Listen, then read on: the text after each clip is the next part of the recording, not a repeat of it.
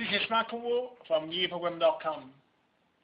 I'm going to give you a very brief presentation of what is MATLAB and talk about the structure of MATLAB and a few common simple functions of MATLAB. So MATLAB basically is a very huge, big program. It has many modules, small modules, but mainly the MATLAB includes the MATLAB and also another big module called SIMULINK. Inside MATLAB, there are many toolboxes. MATLAB itself is mainly used for offline data analysis.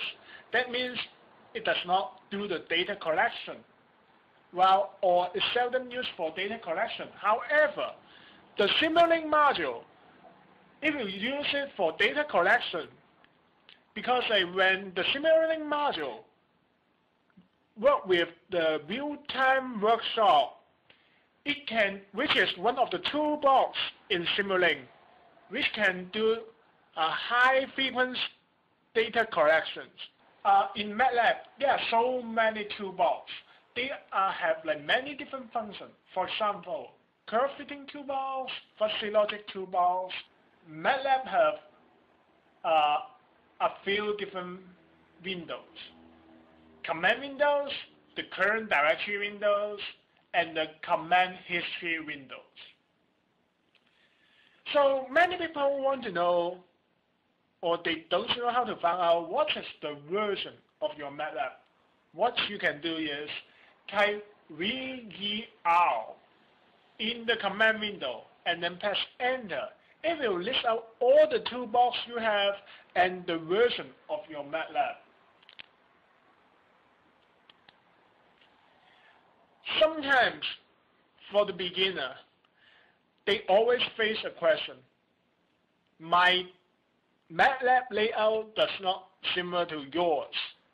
How can I follow what you do? You go to MATLAB. At the top of your MATLAB, you will see the work desktop. You select desktop and then find desktop layout. Choose default. So the next thing is, well, I know how to do some simple calculation using MATLAB, and it really very messy because I see many commands in the command window, and I see there are so many stuff in the memory, which is so many stuff. I want to clean it up. What you can do? There are a few good functions which you have to know and memorize. CLC function is used to clean up your command window.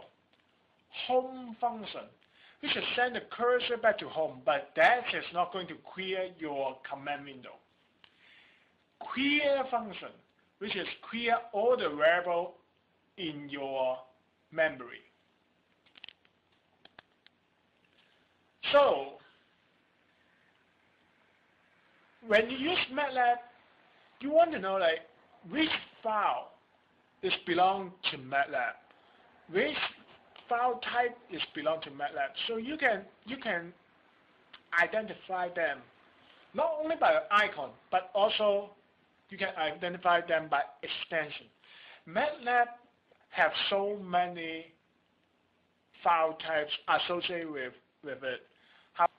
The .m file stands for the MATLAB code. So when you write up a MATLAB program, you save it, and it will be function.m or program name.m. .mat file, M-A-T file, which is the standard way how the MATLAB saves the data. .fig file, which is create a figure. MATLAB use the function create figure and then save it in .fig file. You may want to know, hey, how does FIG file different from JPEG, different from bitmap? The difference is FIG file is storing the data point. The bitmap or a JPEG is storing the image. In other words, if you have a FIG file, you can, if you just only have this file, you can do some command and then transfer the curve back to data point and do the analysis. Another one would be .mdl file, which is specific for the SIMULINK model.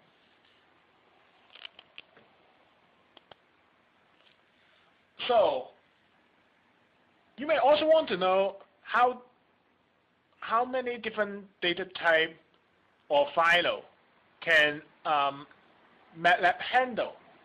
There's so many, but there are a few which is very common. Excel file. There are many Excel functions in MATLAB. You can do everything in Excel by using MATLAB. Image file. MATLAB have a very good image processing toolbox, and there are so many different types of image file MATLAB can handle, like JPEG, bitmap, text file. Text file is just very common, and that is one of the basic file that most of the program can be handled, including MATLAB.